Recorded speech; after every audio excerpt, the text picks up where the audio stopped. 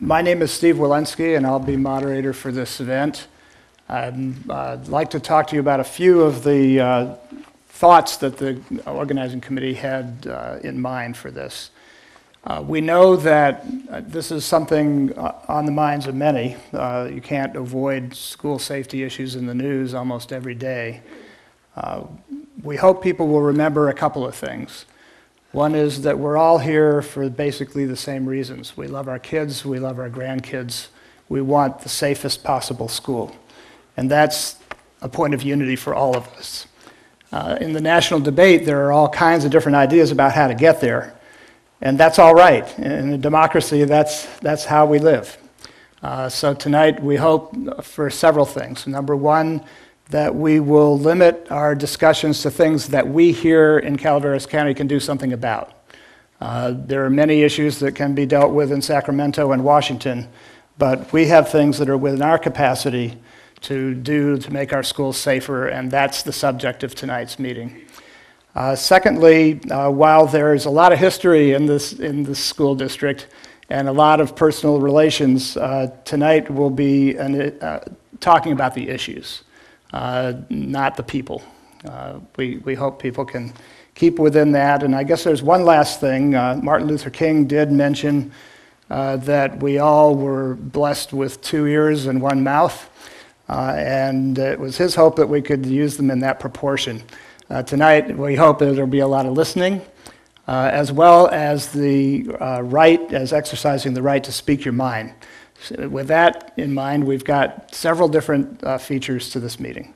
First, you get a panel of amazing experts. Well, yes, and and each with a different discipline and different perspective on safety, because we know this is a multifaceted issue. The solution isn't just one or another thing. There are a lot of different arenas that we can act on. Secondly, we're hoping that if you have any questions, if they haven't explained everything you need to hear from them, there will be a question and answer period specifically to the panel to help give a little more detail, put a little meat on those bones. The third part of this meeting will be all yours. Anybody who has anything to say on the subject is welcome to do so. All we ask is to allow everybody a chance that you limit your comments to 2 minutes. And finally, and in my mind, the most important aspect of tonight, we would like this to just be a beginning.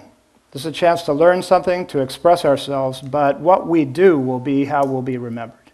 And so you will find that each of you has, I hope, been given a card, and there are several different subject areas that we think we can do some things about here in Calaveras County. And we hope that you will join us in moving from the discussion to actual action by the end of this meeting and sign up for one of those. There are 6 possibilities already posted in the lobby. If you have other ideas and want to add other areas of activity, please let that be known, and that will be posted as well. So in the end, let's get active behind our ideas. Thank you for being here, and we'll start with our sheriff, Rick DiBasilio. So you'll be able to go back and get this PowerPoint presentation. So I'll go through it. Can you, in the booth, hit the lights? Can you go to the second page, please? Okay, that's an overview of the Calaveras High School. And basically what it says is we've been asked, what has the Sheriff's Office done for our local school safety, and what do we plan to do? We have a lot of things in plan, and a lot of that is inside this program that you'll see. Next slide. Okay, between law enforcement and the schools, our goal is to establish procedures to be followed when an incident involving the acts of violence takes place, and that the school administration has knowledge of what plans and tactics law enforcement may use to resolve the situations. And this isn't just for active shooters. This is for any critical incident that involves the schools. It could be another fire that we have where we have to evacuate the school. It's still a critical incident. So we work with the schools to put these plans together so that when something like this happens, we've already got the plan, we already know what we're going to do and how we're going to respond to it. Next slide. This talks about my school resource officer, Sean Cicchini. He's here with me tonight. We're planning on putting another school resource officer into the program in July when the kids come back to school, so we'll have two. The government, through an assembly bill, is actually putting together a program to where they're going to, theoretically, and don't quote me on this, but they're supposed to be putting together a program to where they're going to make more funds available for schools in order to put more counselors in the schools, and they're going to be able to give the sheriff's office and local municipalities more funds to put more school resource officers into our schools. So I've been following that really close. I know the California State Sheriff's Association, which I am part of, is very involved in getting that legislation passed. So right now, I am making sure that our schools are safe. And as Kate said and Steve said, we all have kids in school. I have a daughter that here still goes to this school, so my safety is for everybody. So it's a very relevant thing right now. Some of the things that the school resource officer deals with here in the schools: fighting amongst juveniles, narcotics, attacks by students on school staff, vandalism, sexual assaults, child abuse that's in the home and it transfers out to the schools, and bruises on kids from the child abuse that's in the home. So the school resource officer is a very busy position when it comes to the schools. A lot of folks may not understand, but our county has 19 schools in it. 2 of them are in Angels Camp, and Angels Camp deals with those schools. So the sheriff's office covers the rest of the county. So the SRO that we have is now covering 17 schools, and it's a lot. I did it for 3.5 years. It's a lot to cover, especially when you have a high school with 950 or so kids in it. You have a couple of continuation schools down here. Those schools tend to have more activity. So unfortunately, it pulls away from our elementary schools, and even our middle school keeps us busier because it has 600-something kids in it. So adding the second school resource officer is going to assist in that. And as funding comes available, we'll continue to add resource officers as we feel we can. Calls after school hours that deputies handle, the SRO does do the follow-up on that when it involves the school or kids. Juvenile law and adult law are kind of like 2 different worlds. There's a whole lot of difference. Let me move forward on this, or I'll talk all night on this. Next slide, please. We do coordinate with the allied agencies. SARB is a School Attendance Review Board. The District Attorney, Probation, Behavioral Health, the Calaveras Health and Human Services, CPS. Our SRO sits on that board along with other staff members. That helps keep the kids in lines. If they're not continuing going to school, they can be SARB'd. If the parents aren't making the kids go to school, they can be SARB'd. The parents can actually be fined and or put in jail if they don't follow through because it's contributing to the delinquency of a minor. Next slide, please.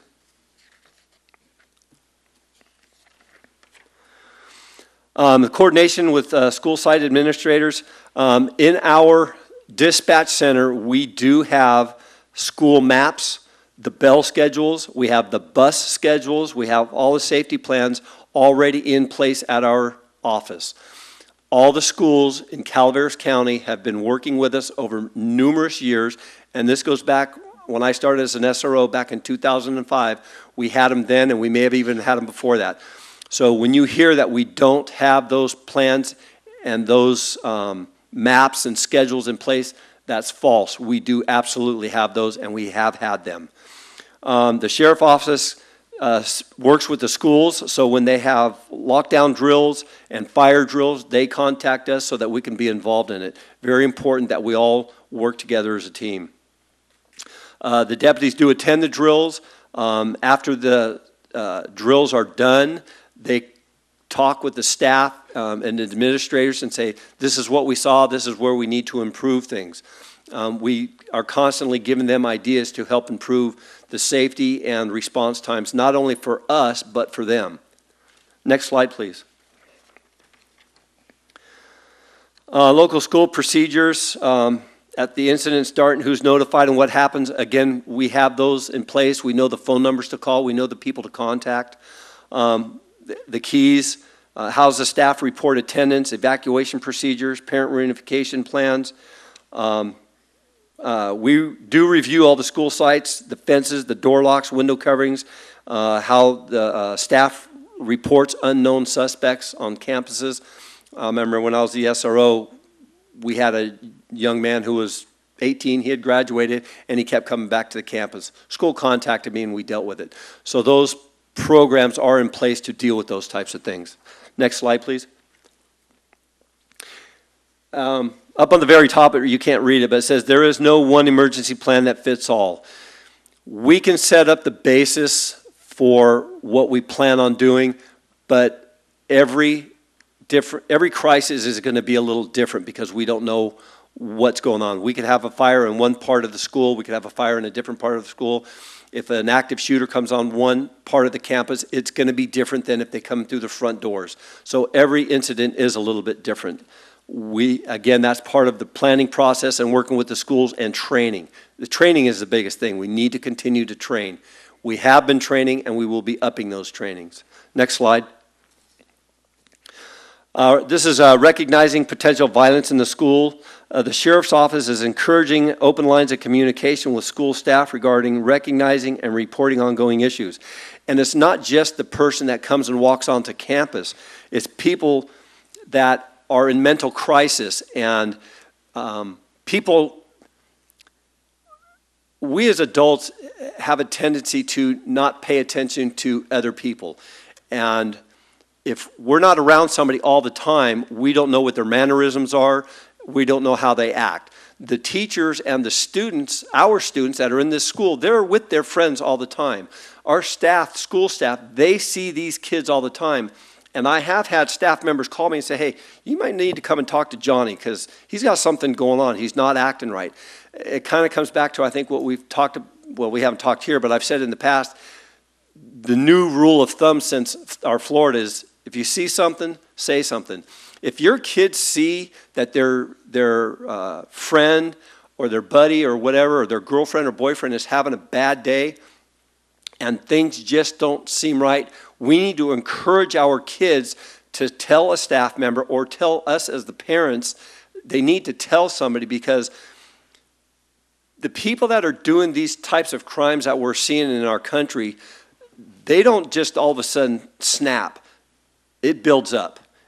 There's something going on in their background that we don't know about, and it builds up. And we need to start paying attention and recognizing that and giving us that issue. One of the things that we've done at the Sheriff's Office is we just secured a grant, and this is brand new news. Nobody's even heard this, not even my deputies. We've just secured a grant for 2 mental health workers that work in our jails, and they work out in the public. I don't know if anybody went to the candidates night last night, but I talked a little bit about that we need to help the people that are having a mental crisis before they get to the jail, before we take them to the hospital. So we've secured this grant to where we're going to be able to bring 2 people in that will be able to come out and work with adults and children that are in crisis. So that's going to give our school districts another avenue to help hopefully remedy some of the mental health crises that we're incurring right now. Next slide, please. What is our goal? A school and police partnership. That's the bottom line.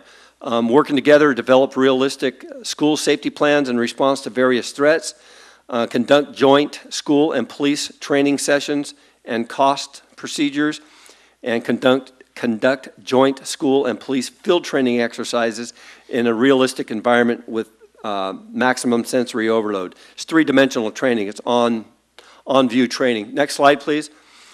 This kind of shows, we did some training with our SWAT team up here. We typically do this like this time of year when we don't have kids in school, or during the summer break when there's no sports or anything going on, we do come up and we use the campus so that we can do our trainings, so that we, being on the SWAT team, we know what we're doing, we know where we're going, and we work with the schools during these trainings. As you can see the bus in the bottom right-hand corner down here, we also do assaults on buses. So if we have a hostage situation on a bus. So we do practice these things.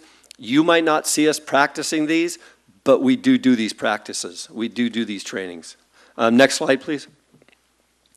Planning an active shooter incident. Because active shooter situations are over within 10 to 15 minutes before law enforcement arrives on scene, individuals must prepare both mentally and physically to deal with the active shooter situation. Next slide. This is it. Again, you can't see it real well, but it talks about evacuate, hideout, and fighting. Those are the three things that we're going to start training more consistently with the schools so that they have a plan. The benefit that this school has is that we're close to downtown, the sheriff's office. We have schools that are a little more rural. We have, West Point, Railroad Flat, Valley Springs, and even down into Jenny Lind. It takes us a little bit longer to get there depending on what's going on that particular day. But trust me, if there's a call out of school, every cop, along with CHP and anybody that is available, is going to be heading that direction. But the schools need to be prepared to know how to evacuate, how to hide out, and how to fight back if need be. So that's part of the trainings that we will be doing with them. Next slide. It also talks about what to expect and how to respond when law enforcement arrives. People have to understand from a law enforcement standpoint, when we come running into an area, whether it's at a school, movie theater, or wherever it's at, if there's an active shooter or there's some type of a critical incident going on, we're running towards that. And I've heard people say when they see the kids walking down the side of the walkway or the roads with their hands on top of their heads because the cops are being mean to them, you have to understand we don't know who the shooter is, and we have to not only protect ourselves, but we need to be able to protect everybody else that we're trying to get out of that site. So if these kids have their hands on their heads, we know that they don't have a gun in their hand, so they're probably going to be safe.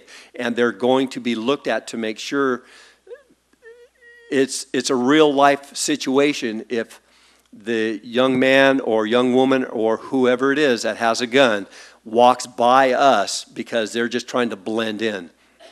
People don't think that happens, but it absolutely does. So there's reasons why we do that. But this here, when you come onto a scene, whether you're the parent or whether you're kids or whether it's staff, you need to understand what you may see. It's reality, and it's something that we have to deal with, unfortunately. Next slide. Staff members, kids, this is something we can train our kids to do. Pay attention. I know that my daughter, if I ask her what somebody wore during the day, she'll tell you. Especially girls. Girls pay attention to what somebody's wearing. But we need to get our kids to focus on what they see. Are they wearing glasses? What color's their hair? Are they bald? Do they have a knife? Clothing description, hats, what color's their shirt? Do they have a gun? Is it a long gun? Is it a small handgun? Most kids know the difference, and if they don't, it's something that we should probably teach them so that they do know, not to be able to use them, but to be able to recognize them if some type of incident does occur. Next slide, please. And this is our rapid response and deployment. This is our policy. The Sheriff's Office has this policy available. It's our policy 424. It's something that we have in place and we have had in place for many, many years. It talks about how we are going to respond to an active shooter and or a critical incident. So this, again, is something that the Sheriff's Office has in place. Next slide. Again, this is just a continuation of rapid response and deployment. Law enforcement's purpose is to stop the active shooter as soon as possible. That's why we go in directly. The shooting that they just had in Maryland here earlier this week, or the end of last week, I forget where it was, but 2 kids got shot. The SRO was on duty. He went in and he shot the bad guy. He did his job. Did he save lives? We have to think that he did. Unfortunate that we lost 2 lives, but it could have been worse. but because we had somebody on scene, it changed the outcome more than likely. My SRO, my school resource officer, is trained in ALICE training. Let me see if I can remember the training, and if I can't, Sean, you can help me out. It's alert, lockdown, inform, help, counter, and evacuate. So it's a program that our school resource officer has done. He's been working with the schools. In fact, I was here a while back when they had some training to teach staff about ALICE and how it works. So there are plans in place, and we are implementing them and continually moving forward with that. We now move to Mark Campbell, who is the superintendent of the Calaveras Unified School District and former principal of this very high school. And former student of this very high school as well. Thank you for coming, by the way, and this is an impressive turnout. You know, whether you think so or not, it really is, and it shows how committed you are to being more educated, more informed, and more involved. So thank you for this, and thank you for the panel as well for being here, especially the students on their spring break. That's phenomenal. So Sheriff DiBasilio really covered a lot of the ground in terms of the partnerships that we have. And those are extremely important partnerships, and they were in place before Columbine in 1999, but they really ramped up in intensity as a result of that. And that's really when what used to be just the fire drills and the evacuations really took on a whole new light in terms of what we needed to do to be prepared. That really was a game changer, Columbine, back in '99. And ever since then, as the sheriff had mentioned, we have had plans in place. We review them, we update them. We obviously want to be more consistent, and when something happens as tragic as Columbine or Parkland or what just happened in Maryland, that ramps up the intensity level with which we want to make sure that we're prepared. And a lot of this is the preparation to be proactive, but also reactive. So there are a number of things that we have had in place, but we also never, ever just kind of rest on what we have in place. We're constantly trying to fine-tune it. And when I look at the plans that we have in place at every school site, it includes both the reactive and the proactive side. It definitely includes the partnerships, and not just with law enforcement, but with all of our first responders. It's partnerships with behavioral health and mental health, and all of our county agencies, again, trying to serve the needs of our students and our families, the social, emotional, the behavioral needs in advance, but also during an event, after an event. We rely on those community partnerships working with our staff to serve the needs. From a law enforcement perspective, again, being prepared, and as the sheriff noted, and you saw it in Parkland, probably one of the most highly prepared and organized and set up facilities and schools to be prepared, and still the level of tragedy that happened there happened. No matter how prepared you are, you can't fully prevent it, but you can be as prepared as possible to mitigate some of the damage, and that's really what we're all about, which is why we involve law enforcement and first responders to make sure that we're aligned, to make sure that our students know what to do, to make sure that when we identify gaps, and there are always gaps in any system, it's never going to be perfect, but that we're addressing them to the best of our ability with the resources that we have. So plans in place, constant review, making sure staff and students are aware, working with law enforcement, again, proactive and reactive. We also, at the site level and district level, there are safety committees at the district level. Thank you, Mr. Rebstock, for being on that committee. Looking, what are the priorities at school sites? What are the priorities as a district? What do we have the resources to fund? Where can we find additional resources if we need to address certain areas? And I'll talk more about funding in a little bit. At the school site level, we have many discipline committees where they're focused on what can we do to strengthen our behavior management system? What can we do to strengthen our discipline system?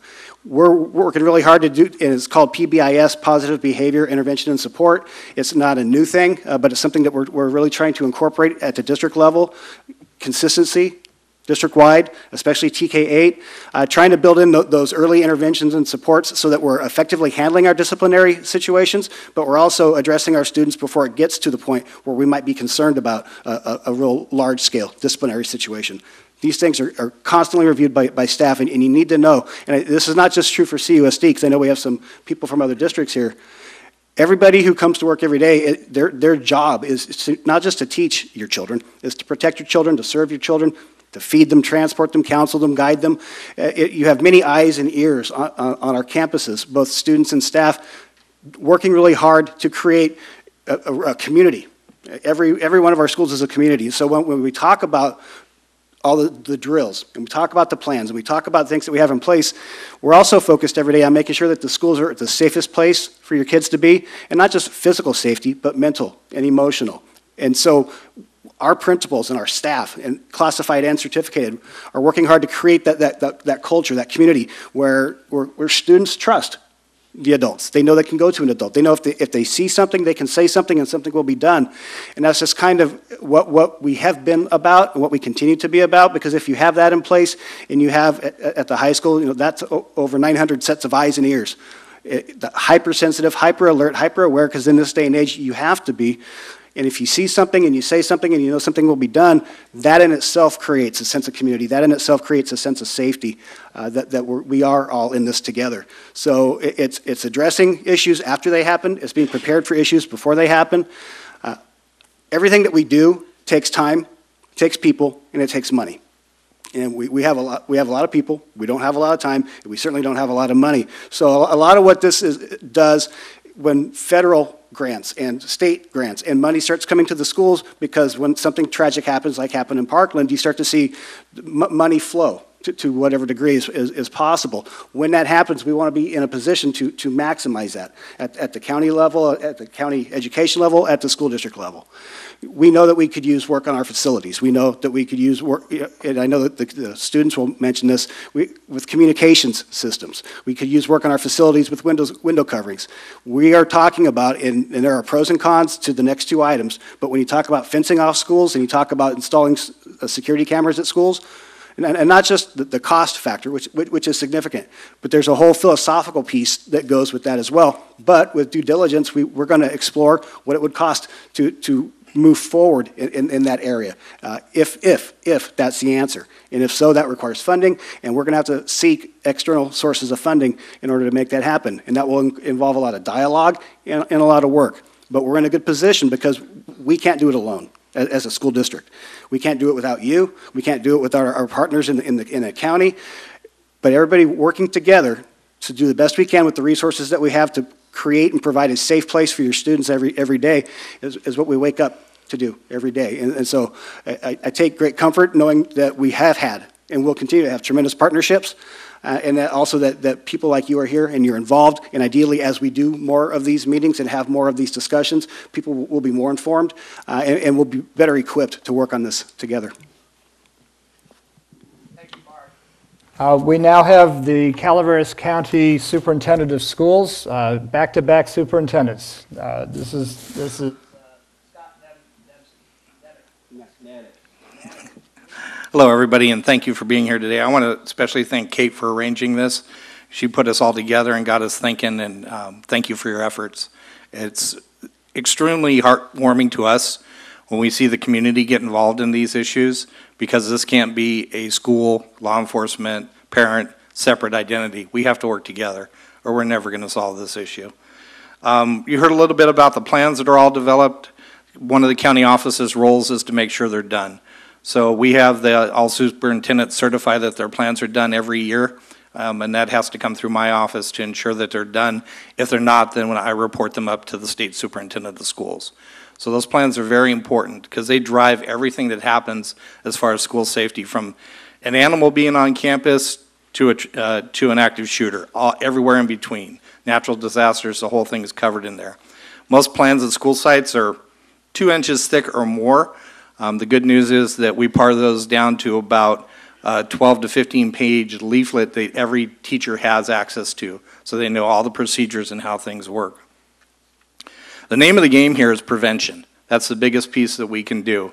As part of that, the county office developed emergency mental health protocols for all the school administrators and counselors to use throughout the county, so that if they have a student in crisis, they know how to do a threat assessment, they know procedures, they know how to reach out to mental health, to law enforcement, to make sure that student gets the help they need to prevent any major incident going further. That's a real important key, because without those things in place, we're at whim to what comes through our doors.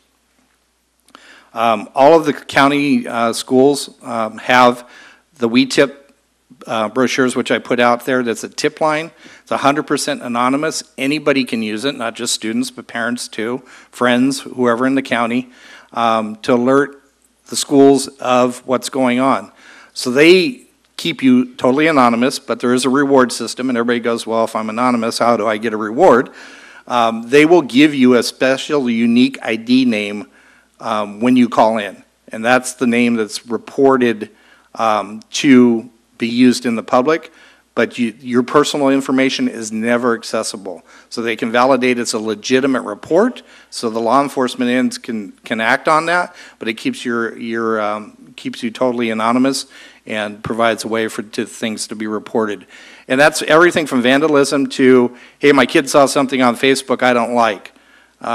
Please report that stuff. Social media is a big one out there today. That's how most of these things are coming to light, and they come to light rather rapidly. At schools, administrators will tell you it's normally at 5 o'clock when you're trying to get home for the day that things start blowing up, because that's when kids get home and jump on the computers. We live in a very connected world, and I want to say that you all have students, and you know how quickly they communicate on their phones. So if a crisis goes down at school, you're most likely going to hear about it from your own kid or a friend's kid before you're going to hear about it from the school. And know that's the reality. The last thing you want is a school administrator running around and trying to get messages to you when they're in the middle of a crisis. I promise you, as soon as things slow down, and as soon as they can put together a message that makes sense and keep you informed, they will do so. But right in the middle of an incident, their job is to keep your kids safe.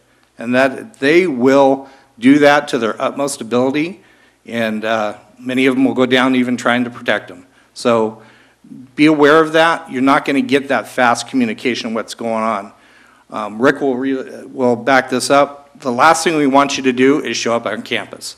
You start getting those text messages, you start getting that information, please don't come to the campus. I know it's hard as a parent. I have 2 kids myself. Slow down. Think about what that is going to do to the atmosphere, or may put yourself in danger, may put other people in danger if you're coming to that campus. So slow down and wait for guidance. The school will reach out, tell you where you can unify with kids, how the procedures are. Just stay back a little bit and not be so quick to emotionally jump in. And I know that is a big ask. One of the things that we've said, and it says it on this brochure, but 93% of these school shootings, they've told somebody else, at least one person. 73% of them told 2 people. Those are the people that got to reach out. So you can't second guess yourself. You can't second guess the person making the comments anymore. You need to reach out and say, this is what I heard. This is what I was told. Let the professionals then take over and do the investigation part. We just can't wait for it to happen. And we want to focus on training and practices and drills, because that's how we get things to be better. The county office is co-sponsoring what we call MTSS, Multi-Tiered System of Support Grants. That's helping to fund some of the PBIS work that the districts are doing so that we can be a support to them. We help co-write grants, we help find grants, and help track down money so that we can be a support for what things need to happen. Thanks again for all being here. Thank you, Scott. Next, we have the Deputy Director of Behavioral and Mental Health in Calaveras County, David Sackman. I'd like to quickly comment on this subject, however. I spent 8 years on the Mental Health Board here in Calaveras County. There's been a lot of discussion nationally about mental health and its relation to school safety. My hope is that listening to David, we can understand how to be compassionate without stigmatizing things, and at the same time get safer in the way we deal with it. David? Thanks, Steve. I'd also like to thank Kate for organizing this. It's really great to have the opportunity to talk with the community. And in Calaveras County Behavioral Health, we provide community-based mental health services. We have a 24/7 crisis line, so if anybody's experiencing a mental health crisis, they can call us anytime. There's a couple of handouts that are on the tables as you are coming in, picking up the agenda, that talk about the services that we provide at our clinic, and also the programs that we provide funding for that are in the community and in our schools.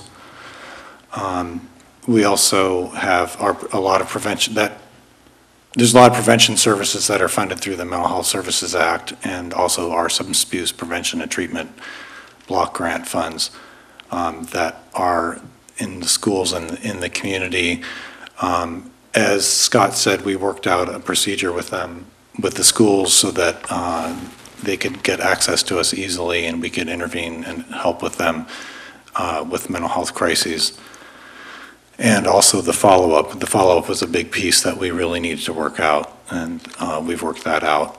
In general, we provide what's called specialty mental health services for persons with Medi-Cal, which is voluntary mental health services, which include counseling, medication services, supportive services that are referred to as case management, or we'll help people identify resources that they might need to help them stabilize their living situation. Because as we know, your living situation affects your mental health. I'm not going to get into the details of our system. It's pretty complex. But know that if you do need help, you can always give us a call and we can figure out what kinds of services we can get you connected to and help you deal with a crisis in the meantime. One issue that's come up, doing a lot of thinking, people are quick to throw around the term mental health. All these people have mental health, are mentally ill. And really, I'd like to make a difference. There's a difference between emotional disturbance and severe mental illness. And I would say that all the shooters that I've read about appear to be very emotionally disturbed. That doesn't mean that they have a severe mental illness, but it's kind of hard to sort that out. With the way that our system is set up, it's much easier for us to serve persons under age 21 with severe emotional disturbance as opposed to severe mental illness, because then you get into a whole conversation about insurances and insurance coverage, and we just don't need to go there. I agree with what Scott said and what other folks have said, was really focusing on prevention. One of the easiest ways, one of the most common characteristics all these shooters have is that they're disconnected from society and they're isolated. And if you've ever been isolated, and we've all had moments of feeling isolation, you kind of know how your brain gets on a hamster wheel and starts spinning, and it usually doesn't go in a very good direction. Either not necessarily saying you're going to harm somebody else or you're going to harm yourself. It generally, you don't think yourself out of that bad situation. And I'm sure we can all think of times when we were feeling bad and we talked to a friend or somebody and they helped us see something that we couldn't see. And my impression is that these people that are doing these school shootings are trapped on the hamster wheel and don't have people to talk to. And I know we had a school counselor that was on the school sites for many years. He just recently retired, and he and I talked a lot about things, and he always made a point of talking to the kids that were isolated and sitting off by themselves, because those are the kids that we know that are at risk for a lot of things. They might be at risk for being a school shooter, or they might be at risk for hurting themselves, or they might just be at risk of not fulfilling their potential. I think when you really see the problem and the danger is when somebody's disconnected and isolated and angry. And a lot of times, people are angry because they've been bullied, because they perceive their isolation, they feel cut out, they're on the hamster wheel, and they're seeing everybody is against them and not seeing any evidence to the contrary.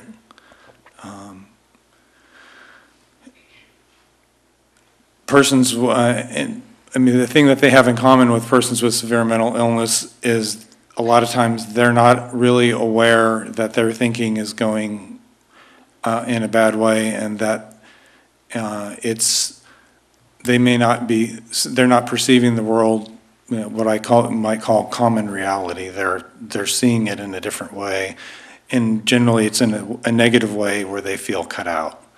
And if we see that, those are, we've seen everybody, any teacher, when I used to provide services in schools, I mean, any teachers they can point out which kids are at risk because they see them every day and they know the signs. You know, and that's why it's really important for us in behavioral health to partner with the schools, and we are doing that. A couple things that if people are wondering what they can do, there's a great youth mentoring program that's always looking for mentors, particularly for young men. We do have a prevention coalition, and also, as Steve mentioned, we have the mental health board. If the mental health is an area of interest of yours, there's always room on the mental health board. And you can at least attend the meetings and find out what's going on. Thank you. Thank you, David. The student voice is very important in this equation, and we're lucky tonight to have two. We have Emily Smith, who will be followed by Tyler, and I hope I'm getting this right, Hamre? Hamry. It's pretty close. All right, close but no cigar. Looking forward to these presentations because anything we do must of necessity involve our students and our kids. So just to give a little context, during class we actually had the ALICE presentation, which was this teachers explaining exactly what ALICE was and what the plan of action is for any sort of violent situation and how we should react to it. So of course, it was rather long, so to sum it up, there was run, fight, hide. And of course, every situation is different, so you can't say in your mind, oh, I'm going to go with the run option every single time. That's part of where our realistic and different situations come in. So for the run, they were very clear in establishing your extraction zones where police would be able to come and provide assistance to the students, make sure they're safe. They're actually all around our campus, depending on which section of the campus you're located in, and then obviously they're not promoting, hey, if there's a school shooter in the front area, please don't go down to the extraction zone over there. That does not make any sense. So they're very clear in expressing the different locations available. And for the fight really hasn't been established yet. That's something that we can hope to expand on. But they also talk about hiding, how to barricade the room in order to make sure. So obviously if there's a school shooter right outside the door, that's not a situation where you're able to go ahead and run out and go to an extraction zone. So with all this in mind, shortly after, we actually had our first lockdown drill with a school shooter. So when recently this happened, what we did was there was a drill during the morning break, which is just when all the students are out of class. And they did the drill, and as you could think, all of these students dispersed. They just wanted to get the heck out of there. And we noticed that on the loudspeaker, they kind of said that there was a drill, and they said the shooter is in this area of the school. Since they weren't able to hear it outside, many of the students actually ran in that direction. And so there are definitely things that we need to work on, and definitely things that we need to kind of focus on with up-and-coming drills. So although we've only done technically one school shooter drill, the main purpose of it is what can we learn from this? Because it was relatively chaotic for our first one, as it should be because we've only done one. That makes sense.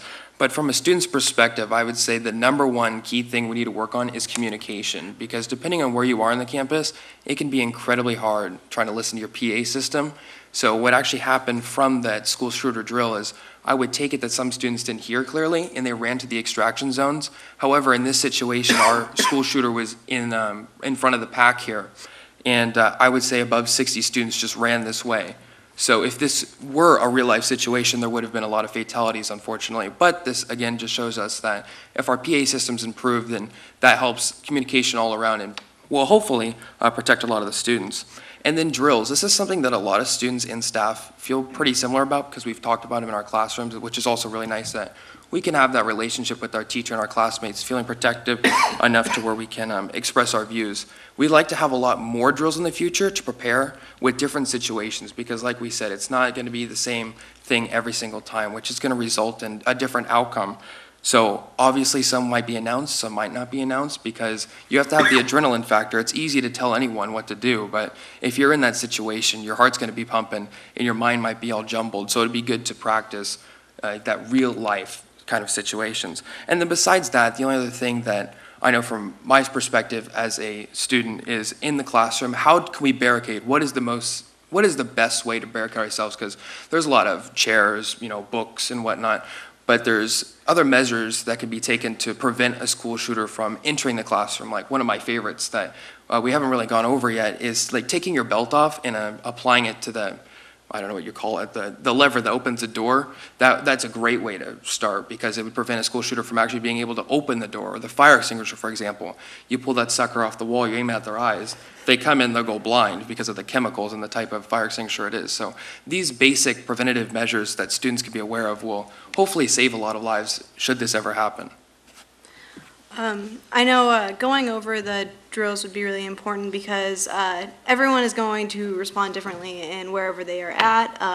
In different situations, say if they know about it in a week in advance, they're going to be like, oh, okay, on Monday we're going to have a drill, so, get ready for that. And if it's unannounced, it's just going to be like, whoa, okay, what's happening? I think that kind of shows that the BA system needs to be fixed before we can really go forward with this because having students know that this is a drill would be a very, very crucial, at least in my eyes, because, it might be more chaotic, it might be less chaotic, depending on, what position they're in. And it's not gonna work for every situation, and I think that also kind of is where drills and learning those kind of self-defense skills that Tyler was talking about. How can we protect ourselves when we're in a classroom, rather than, okay, how can we protect ourselves when we're in a classroom but we know that the shooter is across the campus? Would we be able to just go to the nearest exit? So that's kind of our look on things, and that's what we've seen so far, and so we hope that there will be more drills and more opportunities for the system to improve. Thank you, Emily and Tyler. Seems to me, just hearing that we must be doing something right here in Calaveras County. That's two articulate folks. When I was 18 and asked to speak in front of a group, my knees buckled and my voice stammered, and I couldn't remember what I came to say. So hats off to both of you.